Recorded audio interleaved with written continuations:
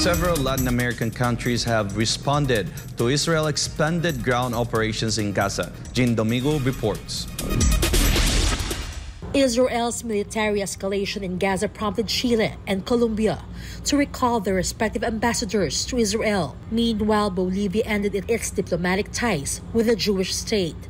Chilean President Gabriel Boric Font recalled the country's ambassador as he slammed the Israeli military for its unacceptable violations of the international humanitarian law.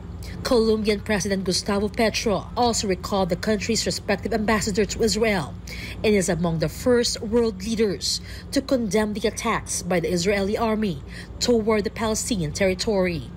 Petro also threatened to break off diplomatic relations if Israelis do not stop attacking civilians in the Gaza Strip. Meanwhile, Bolivian diplomat and minister of the presidency, Maria Nela Prada, announced her country's decision to cut off diplomatic ties with Israel and demanded that the attacks in Gaza stop. The actions taken by South American nations took place at a time when more Latin American countries launched diplomatic protests against Israel's military escalation in the Palestinian territory.